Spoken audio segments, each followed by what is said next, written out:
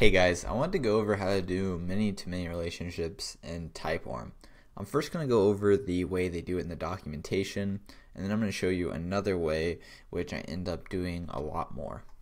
So here is their documentation on many-to-many, and this is how you set up a many-to-many relationship. So similar to what you saw with one-to-one or many-to-one, we're going to say many-to-many, we're going to decorate a type, and then you specify the type you want to have that relationship with. So question, we're setting up a many-to-many relationship with category here. Now I want to take this and do this for an example for a user and a post. So I'm going to create a new type called post.typescript, and first I'm just going to copy this entity and I'm going to call it post, and it's going to have one field called title. Now this is going to be kind of like how I want to set up the relationship how Reddit has it. So users can upvote or downvote posts. So that's a many-to-many relationship because a post can be voted by many users and users can vote on many posts. So what I could do is add a table like this. I would need to import many-to-many and join table. And we're going to say user, and this will grab all the users that have voted on this post. Now I can name this table, so I could name it, for example, vote, but there's one problem. I don't know whether this vote is a upvote or a downvote. So this might be something I want to add to the join table itself. So if you're familiar with many-to-many relationships, to relate post and a user, you have to create a third table to make the relationship happen. So this will automatically create a table called vote and relate them for us. But we can explicitly make this table if there's extra fields that we need to do. And in this case, that's what I want to show you guys. So I can create a table here called vote.typescript, and I just want to copy what we have over here. Alright, so I'm going to call this vote, and I'm going to get rid of all this stuff here. So now with vote, how I want it to work is it's going to have one extra field which I talked about, so column, and this is going to be I was thinking we could make it a boolean, but you know what, we could just make it type int.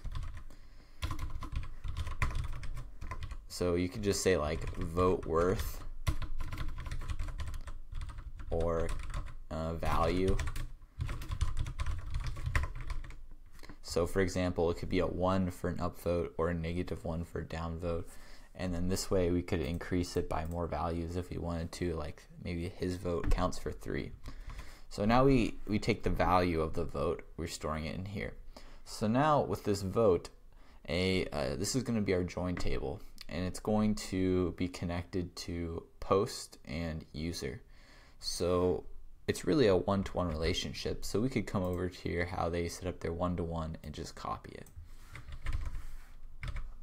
So just like this. So now I'm going to import one-to-one, and then so on one hand I'm related to user and join column, and on the other hand, and let's say user type user, and on the other hand I'm related to post,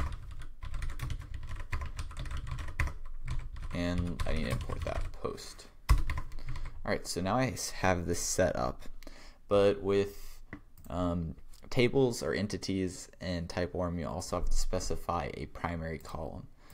And really, since this is a join table, the primary column is the ID for the user and the post ID.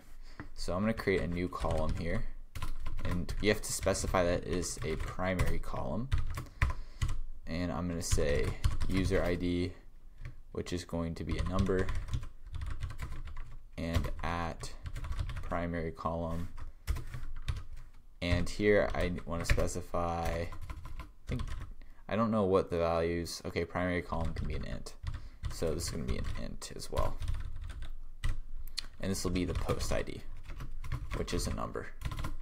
And the reason why I made this an int is because this is going to be the ID of the user, which is an int or a number here. So now this is how you can set up a join table. So vote, and then we can add as many fields as we'd like on this, and now it's related to user and post.